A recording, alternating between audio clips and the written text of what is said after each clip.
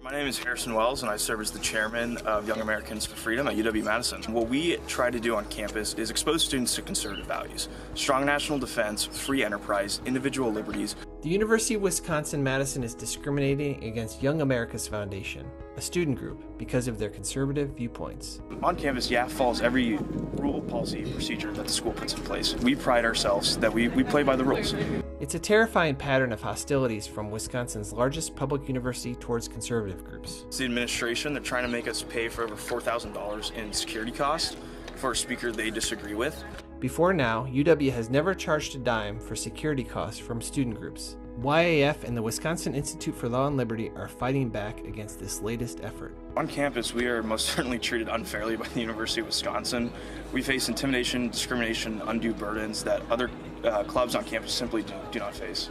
Our university should be a free market of thought, debate, and conversation, where the free exchange of ideas is encouraged, not stymied by government bureaucrats.